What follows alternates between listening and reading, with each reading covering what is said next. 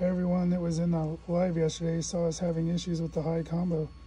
Well, we got that fixed now. We added some zip ties to make this more perpendicular to feed into the extruder. We added another one up here so that keep this from getting caught in the cutter. And then we've tested it quite a few times. You can see the poop down here. But just for proof, here's a video on how to do that. And we will show you here. We'll go back to the main menu.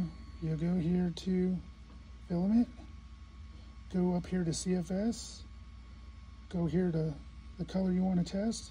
Click extrude. It will start the process. It'll check the filament position. It'll put it over here to where it does the purging.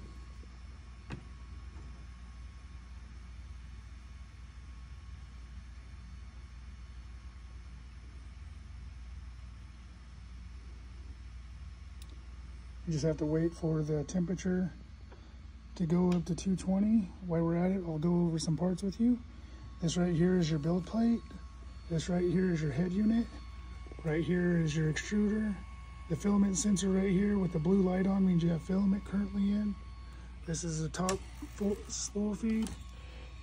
This is the buffer unit. This is your CFS. This is the humidity set readings, relative humidity, and this is the temperature. Now that it's done that, it'll go back, it'll retract the filament that's currently in there. You'll see it doing that, and then you'll watch it go back in to the CFS.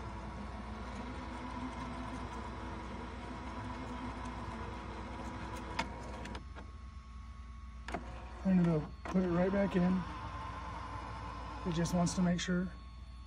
It'll feed it in through your buffer. And it'll go right back down in to your extruder. The blue light will come on, notifying you that filament's in. And you can look down here on the bottom, into the little poop thing. You'll see it start ejecting filament. That's how you know your extruder is working. You'll see it purge, then it'll do it one more time.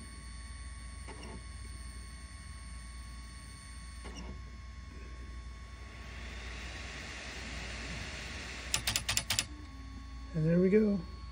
Our problem has been solved. Thanks for watching. Please tune in, like, and follow.